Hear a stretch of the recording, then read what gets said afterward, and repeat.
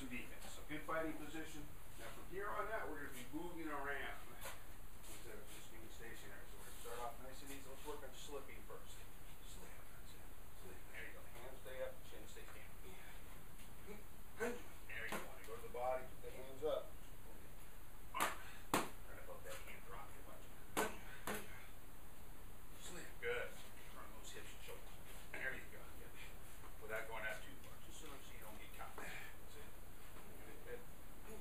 Going slightly forward as you slip. So you're going toward me just a little bit instead of back or straight to the side. That's it. There you go. It doesn't hurt to pivot that back foot as you slip that way too. Help your balance. That's it. Good. There you go. Slightly forward. Keep that chin tucked away. Slip. There you go. Turn those shoulders out that way. So you're setting yourself up to come back with a hook. Good.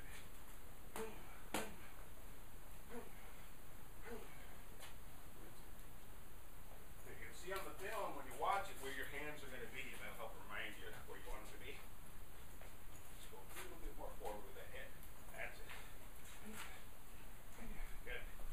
All right, let's work the hooks in. You see, or the bobs in. You see the hook coming, go under it.